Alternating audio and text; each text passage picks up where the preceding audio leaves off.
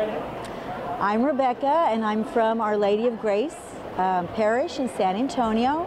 And I have to admit that the way things transpired, I almost feel like I was railroaded into coming to the conference this year.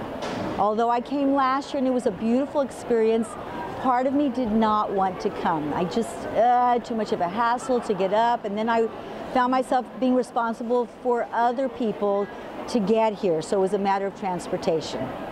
But after the fact, I'm so grateful that I am here. Number one, I'm here with my daughter, and we have a very close relationship, but whenever we have an opportunity to share in our faith this way and openly and with other people, I get to see my daughter in that light, and it gives me such hope for our young women in this country, in our society.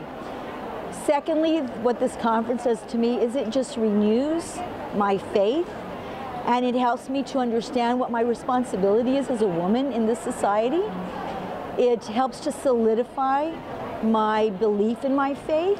It does that.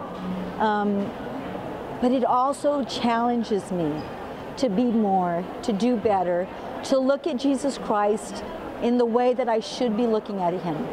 The women that have spoken have really spoken from their heart, and it cannot do anything but to spur us on to have that relationship with Jesus Christ from our heart. I have heard, one of the main messages that I've heard is that Jesus loves us, and we hear it often, it becomes cliche, but if we start there, Jesus loves me, no matter what.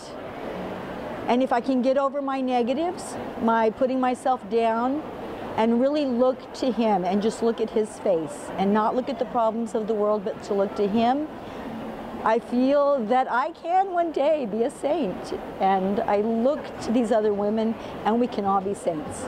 So I thank the Pilgrim Center of Hope. I thank the women behind the Pilgrim Center of Hope for giving us this opportunity to be women of God. Thank you.